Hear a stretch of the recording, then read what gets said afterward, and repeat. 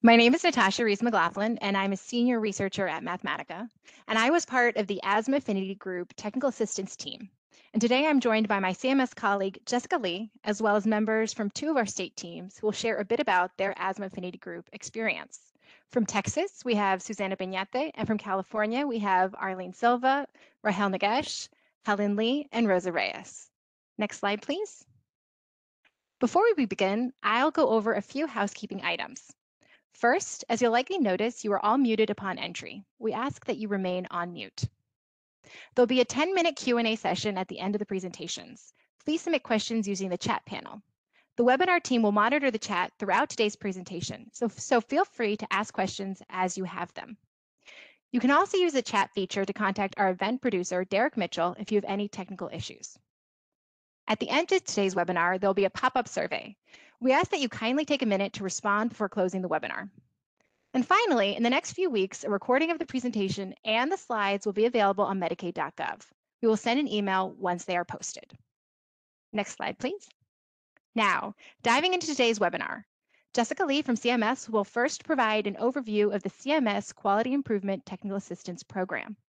Then, I'll briefly provide some background on the Improving Asthma Control Affinity Group. The main event today are our two state spotlights. First, the California team will discuss their project to improve asthma control among Black and African American beneficiaries. Then, the Texas team will share their work improving asthma control for children.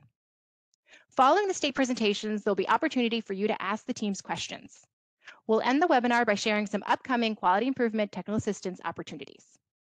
And with that, I'll hand it over to Jessica. Thank you so much, Natasha. Hello and welcome. I'm Jessica Lee, the Medical Officer in the Division of Quality and Health Outcomes in the Center for Medicaid and CHIP Services at CMS. Our division is home to our center's Quality Improvement Program, which supports state Medicaid and CHIP programs and their QI partners with resources, tools, and expert knowledge to improve care and outcomes for Medicaid and CHIP beneficiaries. Affinity groups are a key element of our programming.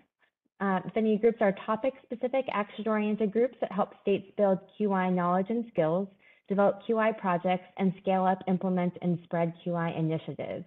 These affinity groups are accompanied by webinars that include topical information and state QI success stories like the ones you'll hear here today. I'm a practicing pulmonologist, and I so deeply appreciate the work that's been done to improve care and outcomes for people with asthma. We'd like to thank the 8 states that participated in the Improving Asthma Control Affinity Group, and indeed all of the states that have engaged in quality improvement activities with us. We have been so inspired by your commitment to improving care and enriched by the learning and projects you share with other states and with us. And with that, I will turn it over to Natasha. Wonderful. Thanks, Jessica. So of the affinity groups that Jessica mentioned, the first one was improving asthma control. And asthma was one of the topics selected for the QITA program because of its impact on Medicaid and CHIP populations and programs. Asthma places a large economic burden on the US as well as in each state, with yearly medical costs associated with asthma surpassing $50 billion. In addition to the large medical costs, there's also large social costs. Adults with asthma miss an average of 5 days of work each year and is the leading cause of school absenteeism. Additionally, the burden of asthma falls disproportionately on minority populations. Black children are twice as likely to be diagnosed with asthma than white or Hispanic children. As I said earlier, these financial and social costs place a burden on Medicaid and CHIP programs and populations. Medicaid is the most common primary payer for asthma-related hospital and emergency department visits, and roughly 10% of Medicaid and CHIP beneficiaries have asthma. While there's no cure for asthma, it can be effectively managed to prevent exacerbations. For this reason, CMS saw improving asthma control as an opportunity for Medicaid and CHIP programs to improve quality and health outcomes and reduce costs. Next slide. So with that in mind, CMS launched the Asthma Affinity Group with the overall goal of supporting teams to drive measurable improvement in asthma control. Asthma control includes clinical, environmental, and community-based strategies or interventions that help people with asthma achieve better health. To achieve improved asthma control, the Affinity Group sought to expand state Medicaid and CHIP staff knowledge of evidence-based asthma interventions, share state experiences and lessons learned from implementing asthma interventions, teach teams how to use data-driven approaches to test and evaluate an asthma project, support teams in working with quality improvement partners, including providers and communities, and improve the state's quality improvement skills by reviewing and using quality improvement science. Next slide, please.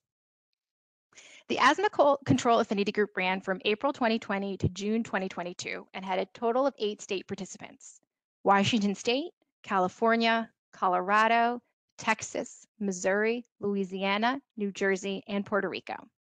As you probably noted, the Affinity Group coincided with the public health emergency. Despite the many challenges and competing priorities that came with the public health emergency, these state teams found ways to continue their QI work on asthma. Next slide, please. Each state team had their own goals and tested different asthma ideas.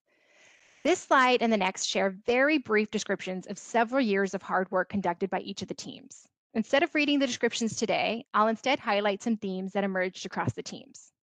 Both our Puerto Rico and Louisiana team worked on managed care organizations to increase home visits for children with uncontrolled asthma. The California and Washington teams both worked to address asthma disparities by working with providers. The Californian team, as you'll hear shortly, also conducted member outreach. Moving to our last 4 teams, the Missouri and Texas teams focused on improving asthma management among children. Missouri fostered connections between managed care organizations and health homes. Meanwhile, the Texas team convened several managed care organizations and provided data support. Finally, the New Jersey and Colorado teams focused on reducing asthma-related hospital use by creating partnerships.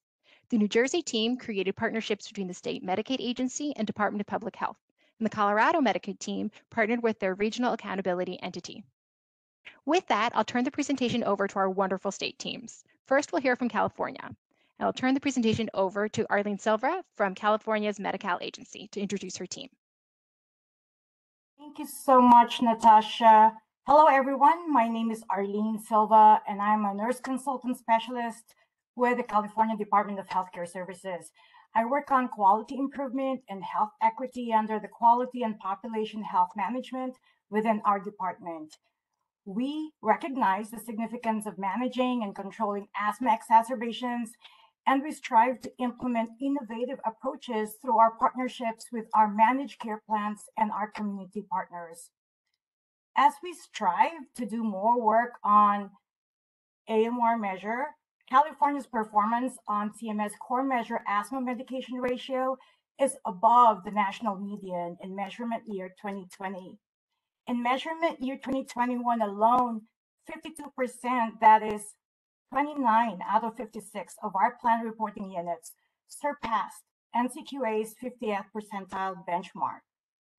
DHCS is proud of the work of our plan partners, in particular the work of Alameda Alliance for Health, whose AMR rate in measurement year 2021 is significantly better compared to their peers using California's medical managed care weighted average.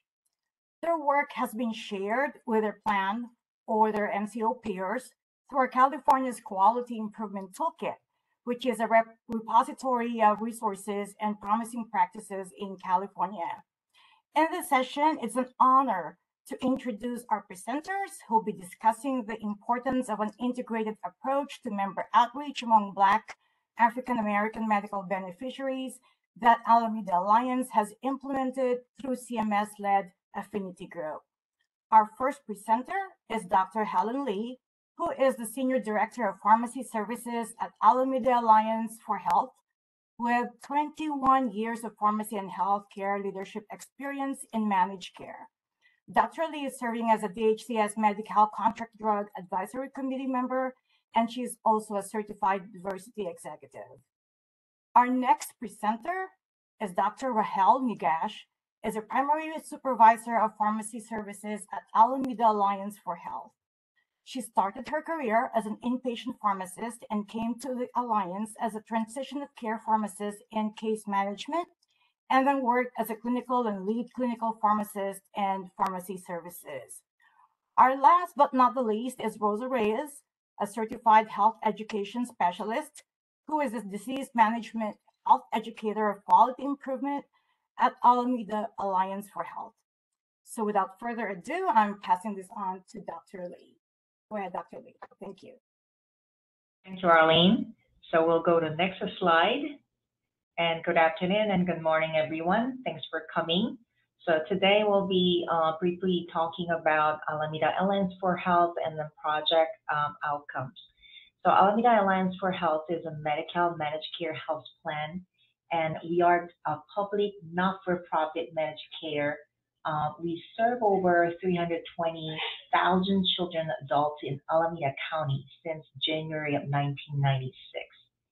And our team was comprised of various different healthcare services and operation teams, such as pharmacy services, quality improvement, health program, complex case management, analytics, provider relationship, and of course, the senior leadership. Next slide. So, as you know, individuals with recent need for oral corticosteroid for asthma are at increased risk of COVID-19 related death. And also, as Arlene shared, AMR is one of the key healthcare effective data information set known as the HEDIS metrics. The AMR, which is asthma medication ratio measure, is defined as percentage of beneficiary identified as having persistent asthma and had a ratio of control medications to total asthma medications of 50% or greater during the measurement year. And the control medications are such as inhaled corticosteroid or long-acting beta agonists. In an ideal world, the patient's asthma would be managed so that no rescue medication such as albuterol would be needed. Thus, the ratio should be 1:1 of control medication divided by 1 unit of control medication. Therefore, lower ratios indicate the patient using more rescue medications. Next slide. We try to put it into one slide to show you what is the issue. The issue is among Black adults aged 21 to 44, we identify health disparity of poor asthma control due to poor asthma medication ratio. So our goal was to improve asthma self-management for approximately 200 or more Black adults, such as 63% and 63.6% or more of the target population have an AMR ratio of 50% or higher, and 2, asthma-related emergency department visit decrease. Our strategy was to contact AMR groups separately by score, conduct a survey, and make a proper interventions. And our interventions included coordination of primary care provider appointments, transportation, providing asthma education, mailing education materials, and finally offering a by pharmacist consult. Now I'm going to give this presentation to Rosa, and she will try to elaborate our outreaching attempt for 3 groups. Go ahead. Thank you, Helen. So our outreach interventions took place between February 2021 and March of 2022, which are marked by a flag or triangle on the timeline at the bottom. The interventions were separated into 3 different groups based on AMR scores, and we followed QI's best practice by starting with a small group of 12 members for our first group, and then increasing the amount of members per group subsequently. Next slide, please. The first outreach group happened in February 2021, where we outreached to 12 members with AMR rates between 0.4 and 0.49. And out of the 12 members, 6 members completed our survey and received at least one of our interventions, providing a total of 9 interventions, which included transportation aid for 2 members, asthma education for 4 members, help with scheduling appointments for 2 members, and 1 pharmacist formulary assistance. We then conducted a follow-up outreach call in September for the same 12 members. We were able to successfully reach 2 members for whom we were able to provide at least one intervention. Both members received asthma education and a pharmacist consult, and one member received a case management referral. Next slide, please, and I'll pass it on to Rahel. Thank you, Rosa. So here on this slide, we're looking at the monthly AMR by member results for Group 1 outreach calls. So first, we can take a look at the AMR goal line marked in red to see those that had improved scores or decreased scores from that 0.5 goal. We can see that 3 out of 6 members had AMR compliance after our outreach. That's marked with the first arrow at the bottom of the graph indicating outreach call intervention. So I can also take a look at each of the members to demonstrate and give more information on what happened for those who fell below the line. So first, we can start with member 4, that's in light green. So here we see a sharp drop-off in their AMR score in September. When we looked at our records, we noted that the sudden decline was because the member was no longer enrolled with the plan. So this would explain the sharp decline. Next, looking at member 5 in black, we see a decrease in AMR score after our intervention. And when we took a look at our records, we noticed that the member was actually filling a non-NCQA approved control inhaler after our intervention. So as a note here, our reports only capture NCQA approved control inhalers. Therefore, the member's AMR in this case was actually compliant. If we look at member 3, marked in light blue, we do see a decline in AMR score after our call. When we looked at our records, we saw that this member was also filling a non-NCQA approved control inhaler. Therefore, their AMR score was also compliant. And then lastly, if we look at member 1 in orange, we do see a decline in their AMR. Our records showed that this member fell out of eligibility because they switched to our group care line of business. So the data here doesn't reflect all of the medications used. So after individual member review, we concluded that at least 5 out of 6 of these members actually had AMR compliant rates after our intervention. Next slide. Here we're looking at the monthly asthma-related ER visits for Outreach Group 1 in 2021. Here we're pointing out that our outreach calls were made in February, so we see that arrow pointing down to indicate when we called. And we're noting here that there were 2 ER visits in July and November. This was for 2 different members.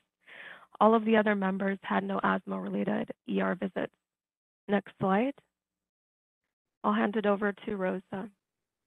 Thank you. Thank you, Rahel. So then in February 2021, we launched our second outreach group of 15 members and with AMR scores between 0.3 and 0.39. We were able to reach 5 of the 15 members and provided at least 1 intervention per member with a total of 7 interventions. 3 members received transportation assistance, 2 members were provided with asthma education, 1 member received a pharmacy consult, and lastly, 1 member was referred to Beacon, our behavioral health service. Next slide, please. Here I'll highlight more about the data. So we're looking at the monthly AMR by member for Outreach Group 2 from 2021 to 2022. So here we're seeing a positive shift after our September to October outreach calls. So that's shown with the arrow pointing up.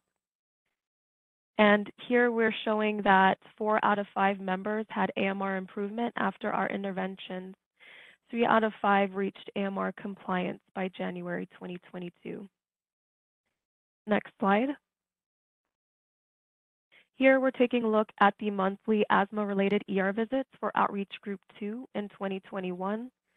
I'll note that all of the activity prior to our outreach call related to 11 asthma-related ER visits, and this was all for 1 member and prior to our calls. After our call, there was no ER asthma-related visits in 2021. Next slide. Lastly, our third outreach group took place from January to March of 2022.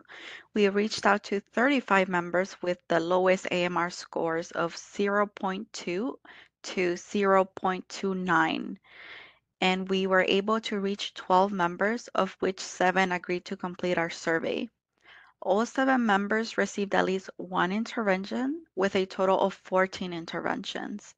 So 5 members received transportation assistance, 5 members were provided with asthma education, 3 members were offered smoking cessation support, and 1 member was referred to Beacon, our behavioral health service. Unfortunately, our data is currently pending for this group, so we won't be able to share it with you all today, but we have overall AMR results and ER results. Next slide, please. Here we're taking a look at the AMR compliance rate for all groups. So this ranges from 2019 to January 2022. Here we're highlighting our Group 1 and Group 2 outreach calls in February and between September and October. We'll also note that the data here shows an increase in AMR compliance rate after our first and second outreach call intervention that is approaching that 63.6% goal line at the top that's marked in turquoise. Next slide. Here we're showing our asthma-related ER visits for all groups. So this ranges from 2019 to 2021. And as we can see, the data doesn't seem to reveal much change as it relates to the ER visits over this 3-year time span. Next slide. Here we're looking at lessons learned. So first, we noticed that this project had a lot of interest and openness as it relates to the asthma survey, and we also had a lot of interventions. So all of the live calls in Group 1 and Group 2 agreed to the survey. So when we were able to reach members, they were receptive to continue conversation about their asthma. In Group 3, we had 58% of the live calls agreeing to the survey. So overall, it was a total of about 78% who were completing the survey and receiving assistance. We also learned that the essential teams for this project varied over the course of the project length, and it included pharmacy services, quality improvement, health programs, and complex case management. We also noticed that getting access to active member phone numbers was a significant barrier, and a lot of time was spent trying to acquire the appropriate numbers to call. Lastly, we learned that potential data skewing should be considered when interpreting AMR scores. So as we mentioned before, an example would be the inaccurately low AMR scores due to limited NCQA approved medications. So for instance, we had members who were filling, as an example, generic Advair Discus every month, but their AMR score was below 0.5. Also, some members lost appropriate enrollment, and so they were no longer eligible for the project, and their scores were no longer reflecting their medications that were being used. Next slide. Okay, so during the course of our project, the Affinity group provided a lot of support during group meetings where they helped us organize and summarize appropriate data, goals, and interventions. For example, they encourage us to use a PDSA and to think about study design. They provided resources, tools that help catalyze our project movement and understanding with internal departments. And the TA teams included subject matter experts who help validate appropriate project approach during our one-on-one state calls. So we are appreciative of their support and knowledge throughout the process of this project. Next slide, please. In regards to next steps, we are looking to increase provider involvement to optimize improved outcomes. Some of the interventions that we are looking at are a collaboration with the California Department of Public Health to create videos for providers and to deliver provider education through fax blasts. We would also like to increase QI department-driven asthma initiatives for continued medical accountability set or MCAS measures for healthcare delivery systems, which include AMR HEDIS measure projects. And currently, our MCAS AMR HEDIS measure is above benchmark, so we would like to continue this trajectory. This will conclude the end of our presentation. Thank you for your time today. Thank you so much for the California team for that wonderful presentation. I'm now going to turn the presentation over to Susana Peñate, who will share highlights from Texas's Affinity Group project. Okay, hello, good afternoon all. I am Susana Peñate from the Texas Health and Human Services Commission in the Medicaid and CHIP Services Division. For this project, I served as the project coordinator for the Texas Asthma Control Project for STAR children in the Nueces and Harris service areas. Texas decided to apply and join the Asthma Affinity Group because first it supported our Texas HHSC business plan, which included a specific goal to improve health outcomes for children with chronic asthma. And then additionally, our sister state public health agency, the Department of State Health Services, uh, at the time had data that showed that Medicaid paid for over 60% of total emergency department visits for children in our state. And then lastly, our Medicaid and CHIP asthma-related quality measures like the asthma medication ratio, or asthma-related potentially preventable admissions or PPAs did show a need for improvement among our Medicaid and CHIP managed care program. So just a great opportunity for Texas to join the affinity group and learn from the other states. So I'm really excited to share how Texas approached this project. And so we can go on to the next slide. Okay, first I would like to share who was included in the Texas core team.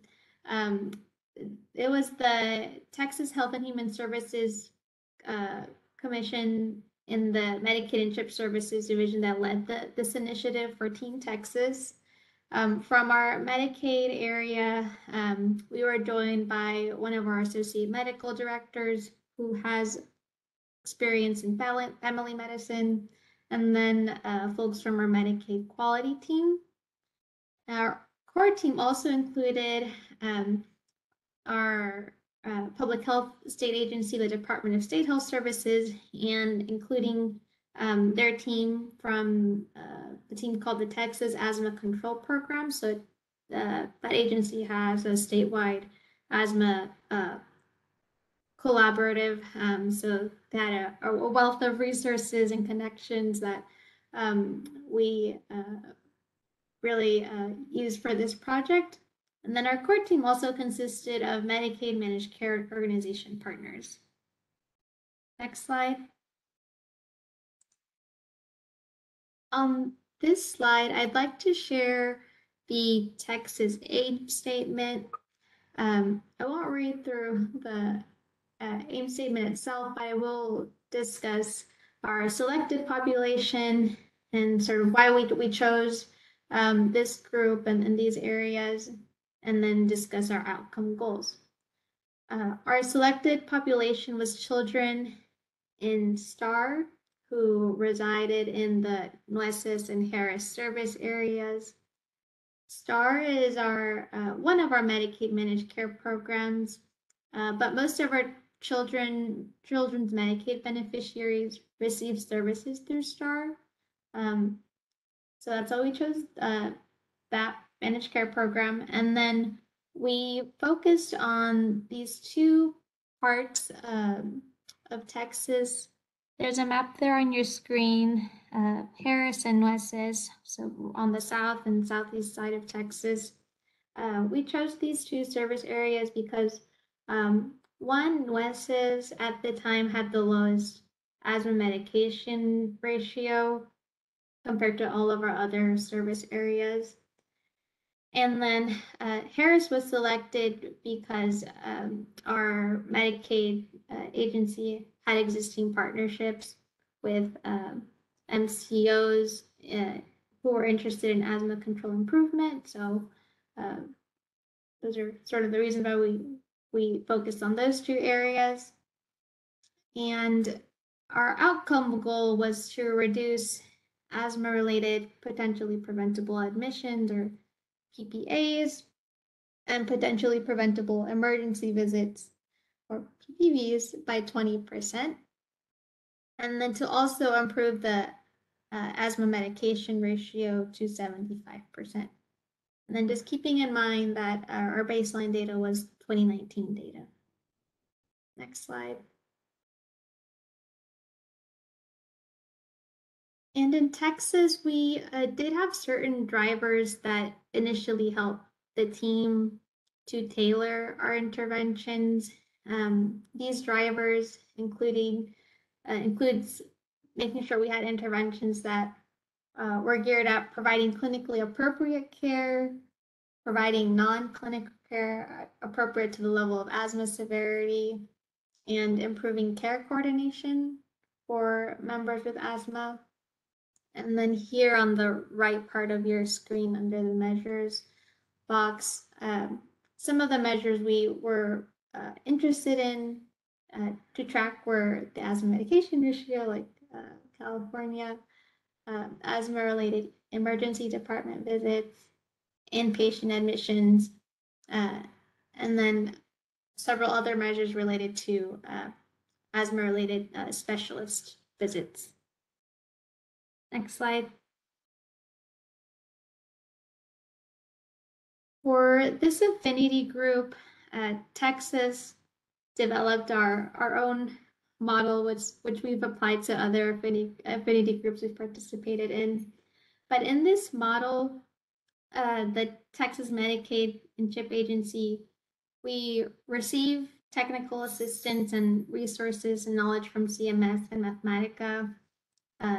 This includes tools to organize the QI projects and QI best practices, including insights on lessons learned and barriers faced by other participating states.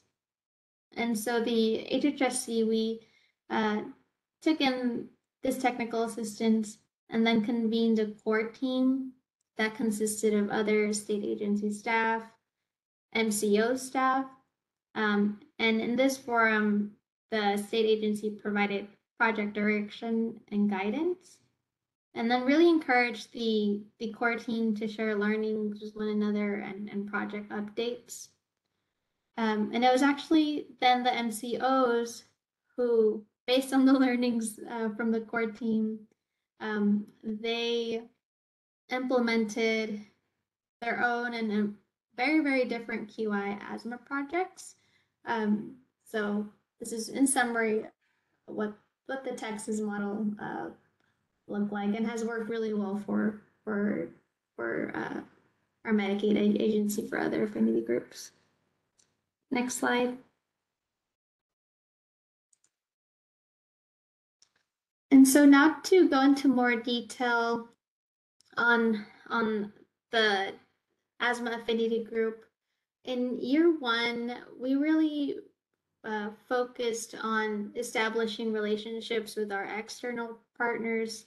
That includes our MCOs, and really delved into learning what the asthma landscape looked like across the state. And just to note, year one was from June 2020 through June 2021.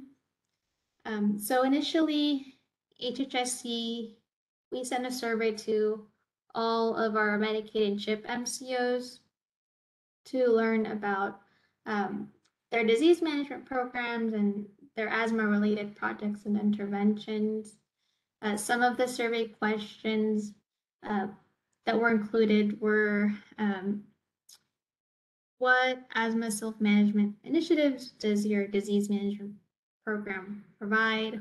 what is your definition for a member with asthma?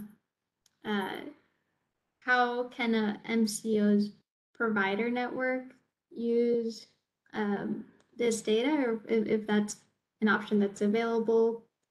And then a description of the MCO's asthma education programs, any home environmental service referrals they provide their members, and then any sort of related case management or value-added services.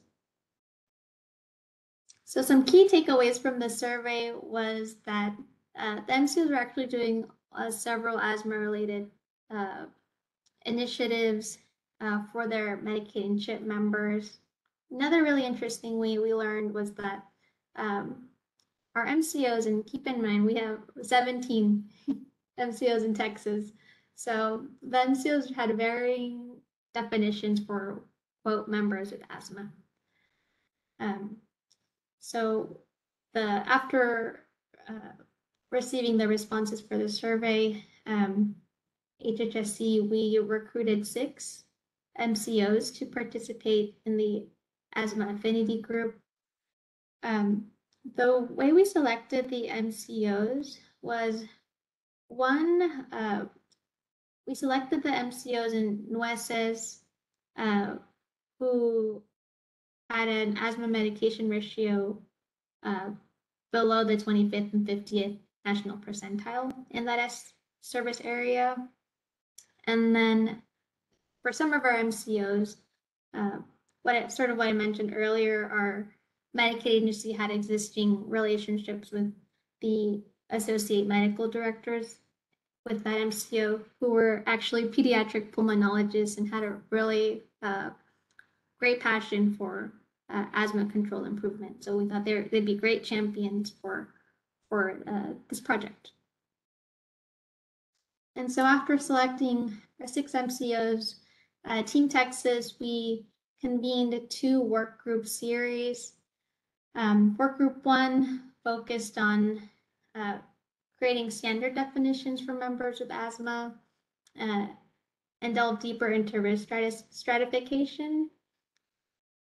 And then work group 2 focus on assessing existing asthma programs in those 2 specific service areas, and then learning about different asthma education materials that some of our community-based organizations use.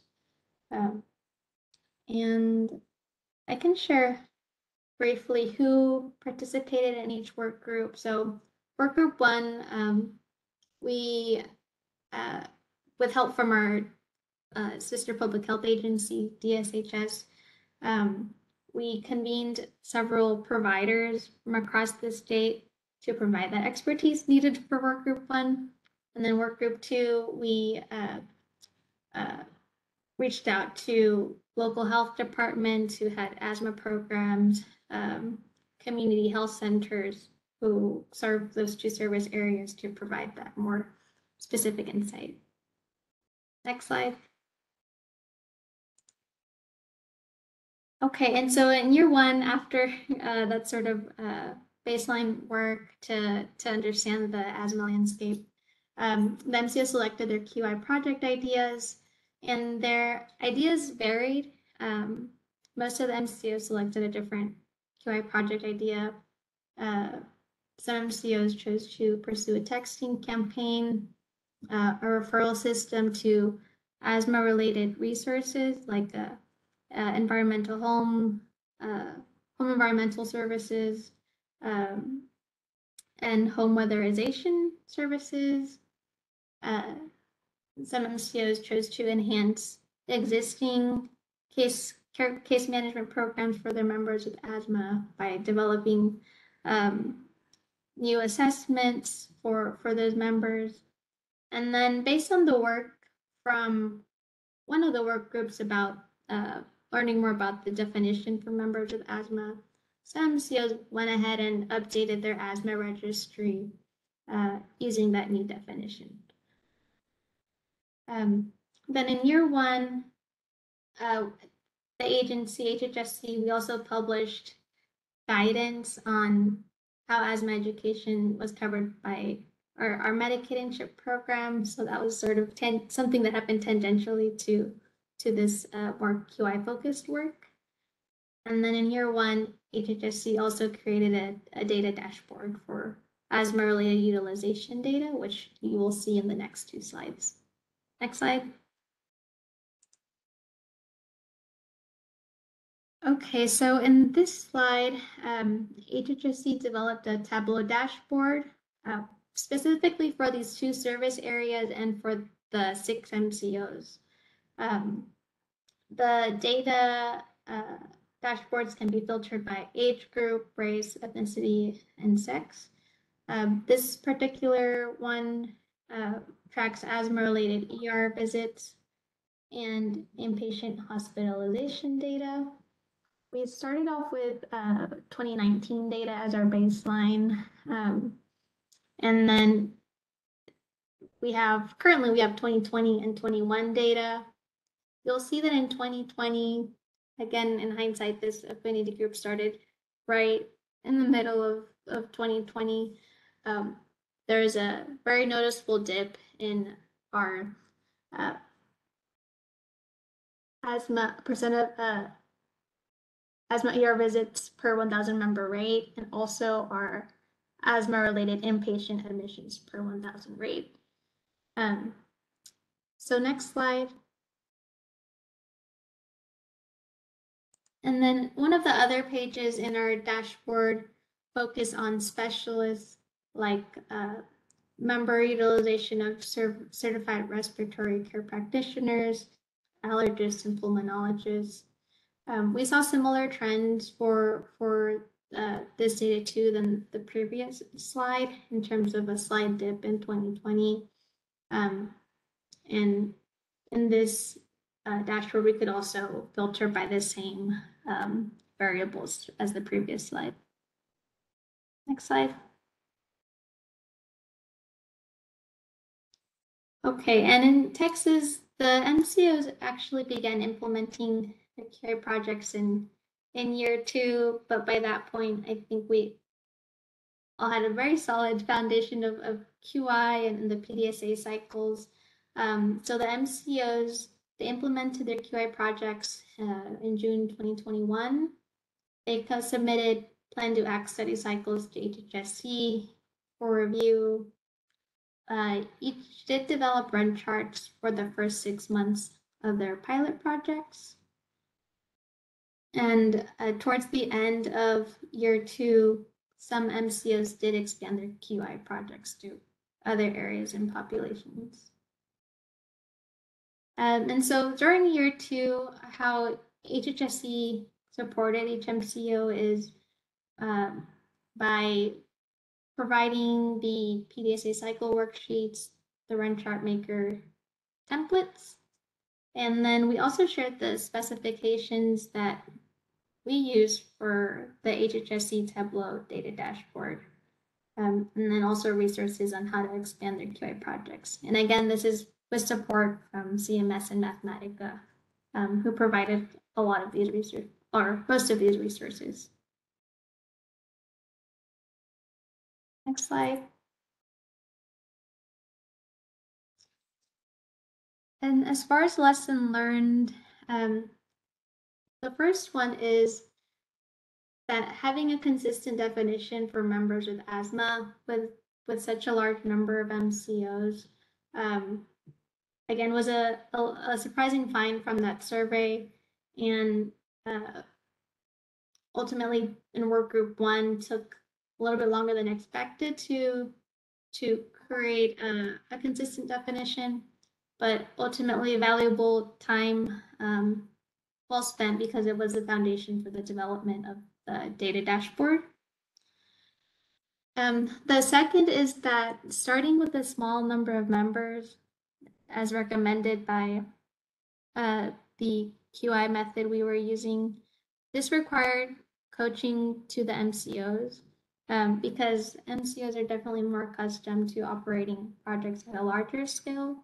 This is something that Team Texas with our other affinity groups has really tried to fine tune with coaching MCOs to to focus on smaller number of members with each PDSA cycle. The next lesson learned is that small scale interventions will not always result in an immediate improvement for the AMR for the selected population in the service area, and really to be flexible and open to pivoting, especially when there are staff changes. What helped Team Texas and the MCO partners was having a consistent champion who was the main point of contact with the state. Next slide. Okay, and reflections on the affinity group. The first one is that the all-state workshops were really helpful to Team Texas because we could see other barriers and successes of other state participants. Also, the addition of a second year to the affinity group provided long-term support because, as you saw, the MCOs did not start implementing until towards the end of year one. So having that year two was critical for Team Texas. And then as part of participating in this affinity group, both state and MCO staff were offered access to quality improvement courses to learn about QI methods. So that really helped staff who might not be as familiar with QI. But overall, participating in this affinity group helped HHSC strengthen relationships with MCOs, with our community stakeholders, and then also develop some policy guidance related to asthma. And then next steps for Team Texas is to continue to monitor our asthma-related data and add our 2022 data to the Tableau dashboard, continue to participate in other forums with asthma stakeholders across Texas. And as I mentioned, apply and improve upon our Texas model for other affinity groups that we participate in. Thank you. Wonderful. Thank you so much, Susanna. I'm going to open the floor up for questions and discussions. So again, please chat your questions into the chat box. But we did receive our first question, and it's for both teams. But given the successes of your affinity group project, does your state have plans to spread the interventions to other plans, populations, and geographic areas? Would one of the teams like to start?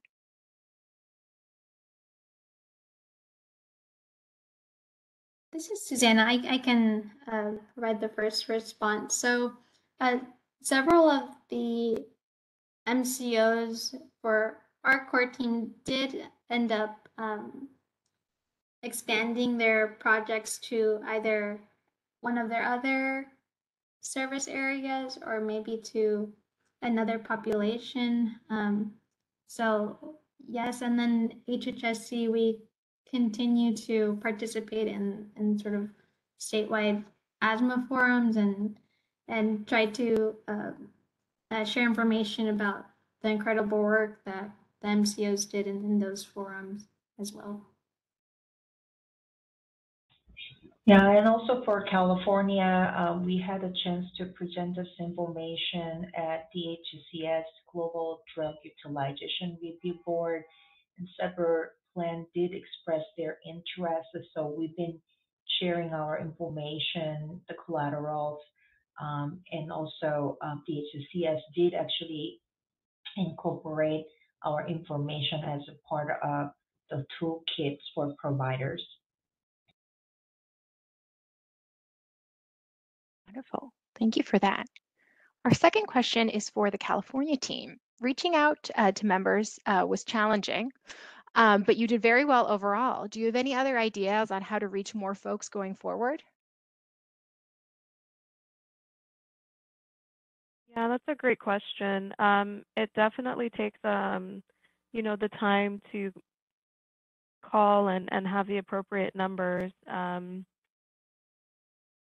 We would like to expand. I think that At this point, it does seem like it just is something that may require, consistent outreach from maybe a group of people or at least two or three. With our groups, it ranged from the first group had two outreaches initially and one pharmacist. The second group had one individual, and the third had one. So it could be, in order to expand, reasonable to include maybe a larger outreach group of individuals. So yes, expanding would be is good. Great, thank you for that, Rahel. I just want to correct myself. I earlier said to please put questions into the chat, but actually there should be a Q&A feature on your screen. If you don't see it, there is 3 dots next to the chat feature, and that should open up to a Q&A function. So please submit questions there. But we have our third question, which is for Team Texas. Susanna, could you say more about how you coached your managed care organizations? What kind of questions were asked and how they were addressed? Yeah, so initially, and I can share more how we made improvements upon how we coach our MCOs with the other 2 affinity groups we've participated in since this one. So we initially start with assessing and talking with the MCOs about one, their data capabilities, and any barriers they have with tracking data. And then we also ask an interesting question at the beginning: what do you wish you could track? Uh, so that's sort of the first step. We introduce the QI concepts that we learn from CMS and Mathematica, like the different types of measures, what a run chart is, what a PDSA cycle method is. So we teach the MCOs those foundations in the first couple of months. And then afterwards, the MCOs, they have the flexibility to choose their own project, their own intervention. And then the state agency, we review each month with the MCOs their PDSA cycle worksheet. MCOs can ask any questions. They let us know of any barriers or successes and lessons learned with each PDSA cycle worksheet. And then for any questions that the agency we might get stuck on or need a little bit more help on, that's when we like to go to CMS and Mathematica for their technical assistance and expertise. So we've definitely fine-tuned how we coach MCOs throughout the years. So far we've seen it's a strategy that works for Texas. Great. Quick follow-up was how frequently did you meet with your MCOs, and did you meet with them all together or separately? So for this asthma affinity group, it was definitely sort of the I see it as the guinea pig of how we coached MCOs. So for the asthma affinity group, we met all together, all the MCOs together once a month for year 1, and then for year 2, we met every other month. But for the other 2 affinity groups after this asthma affinity group, we fine-tuned that and found it more successful to meet individually with each MCO on a monthly basis to get that one-on-one coaching that they might need. Wonderful. Thank you so much for that, Susanna. We have another question that came in for California regarding the HEDIS measure. Could you say a little bit more about the medications that were not included in it, and if you have plans to use a different measure moving forward? I can address the question. I think the question is relating to the NCQA approved list So we did see that there were some medications that were not captured with our data. So, you know, it's just on our end, we just have to be aware of the NCQA approved list of medications. And as new medications enter the market, like the generic Advair Discus, you know, we just have to take into account that the NCQA approved list may not be at the same speed as the market. So at this time, it's just something that we're looking out for. But yes, it is something that we'd want to update in our search engines as well.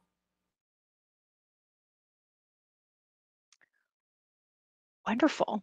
I just also want to remind the attendees that we will be making these slides available after this presentation. And then could you, actually, I'm seeing that we are running out of time for questions. So thank you so much for that. Next slide, please. First, I want to do a huge thank you to our state presenters for sharing their stories and lessons learned, and a thank you to all of our 8 teams for their work to improve asthma outcomes for their beneficiaries and their state. Before closing today, I want to share some upcoming quality improvement TA resources. First is the Medicaid and CHIP Quality Improvement Open School. Susanna from Texas spoke a little bit about this resource during her presentation today. Open School curriculum is designed to support Medicaid and CHIP staff develop, strengthen, and use QI skills. Participants have access to courses on how to conduct quality improvement projects. They also have access to the Institute of Healthcare Improvement's extensive resource library. If you're interested in participating, please fill out an expression of interest form at the link shown on the right side of the screen, www.ihi.org/MAC quality. Next slide, please. CMS also offers quality improvement office hours. These office hours are an opportunity for state Medicaid and CHIP teams to ask their quality improvement related questions to experts. Office hours are held weekly. 3 times a month, they're hosted by a quality improvement advisor, and once a month, they're hosted by a CMS representative from the Division of Quality and Health Outcomes. There's no need to sign up in advance. To join the office hours distribution list, please email the mailbox shown on the screen, macqualityimprovement@mathematica-mpr.com. Next slide.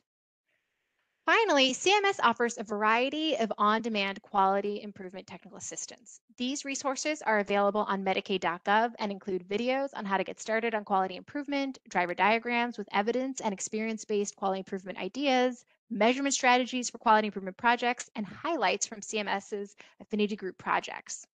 CMS also offers one-on-one QI TA support via their mailbox, shown here on the screen, Medicaid CHIP QI at cms.hhs.gov.